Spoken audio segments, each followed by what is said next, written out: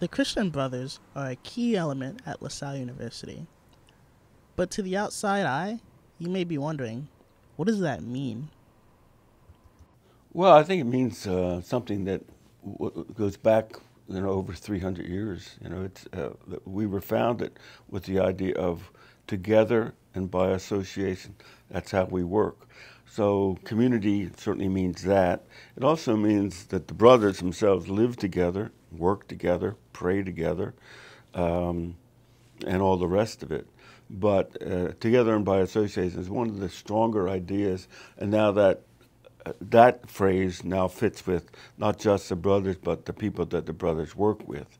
So we hope that's part of the LaSallian spirit.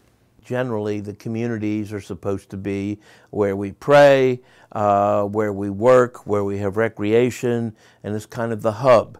The three keys for brothers are personal prayer, community, and the apostolate. And they all work together. The prayer, is a source of energy and enthusiasm and commitment. The community is a source of help, or we talk about things that go on sometimes in school, although I think people think we talk more about that than we really do. I mean, we always say, that we're supposed to inspire the younger adults. Well, the younger adults inspire us, and that's when I get up in the morning, I have something to look forward to.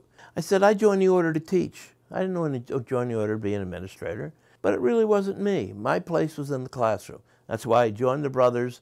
That's what attracted me to the brothers. They were all great teachers, and just being here, because when you're here, when you're out for a walk and things, you see members of the community, and even just walking up to Broad and Olney to take the subway or not, you're interacting with people, and you're kind of I don't want to say a beacon, but I mean, in many ways, LaSalle is for want of a better phrase, a city on a hill, and the brothers, I think the brothers very much contribute to that.